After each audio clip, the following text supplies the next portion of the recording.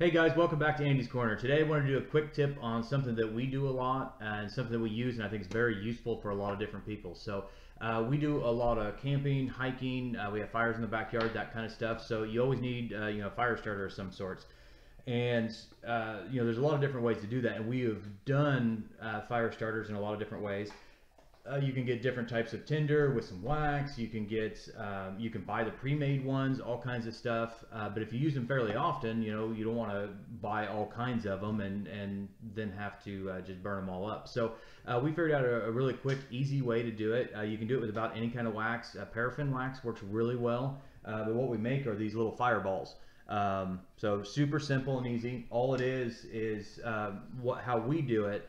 My wife uses a lot of the wax burners. There you go. Which this is Ella, by the way. This is my daughter. She's 8. She is the Vanna White of the video here. But we're gonna make these little fireballs, and all it takes is the wax warmers. My wife burns these things, or has them running, has wax going to smell the house.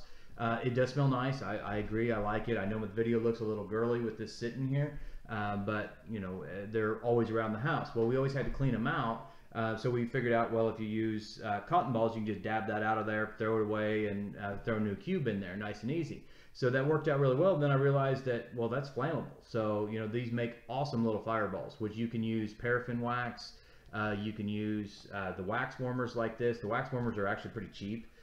So, I mean, you could use that, and if you don't want the smell, then use paraffin wax. But if you like the smell, or as soon as you start your campfire, it actually smells like cinnamon or pumpkin spice, or that sounds pretty girly, but you know what I mean. So we have all different kinds. We have these two right now. Pumpkin apple and cinnamon bun. So cinnamon bun and pumpkin apple. So that's what our fire would smell like. So what you do, all you got to do is once that's good and warm and all the wax is like liquid, we use Altoid cans. I eat Altoids just so I can have the tins. These tins are so useful, especially for camping, hiking, anything like that. You can put just about anything in them. And they last a long time. Nice, super cheap and easy. I'm into cheap and easy kind of things. So all you got to do is take your cotton ball and you dip it in there. And what you want to do, you want to get that cotton ball about a quarter to a third of the way up that ball, and then put it in the tin. Close it up, set it later. Usually for a full wax cube, it usually takes 2 or 3 cotton balls, so you actually get several at one time.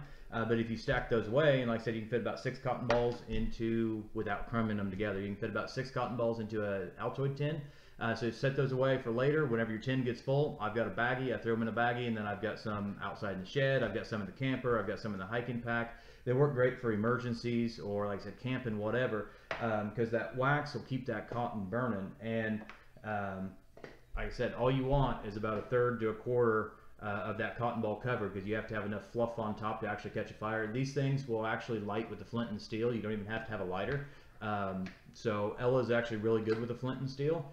So she's learned how. So if you didn't have a lighter for some reason, I always carry flint and steel around. It's a good emergency thing. If you got a couple of these going around, you can light this, and this will burn for a few minutes or so.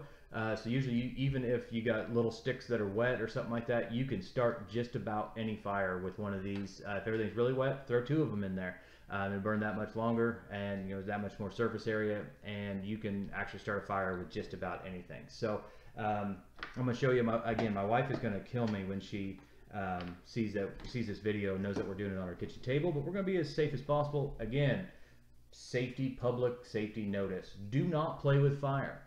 The wax in this is hot. Do not burn yourself. The tin will be hot when you put the hot wax in there. Don't play with fire, all that kind of stuff. So that's one of our wax fireballs that we have already made. So we're going to light that thing and show you how easy it is to light.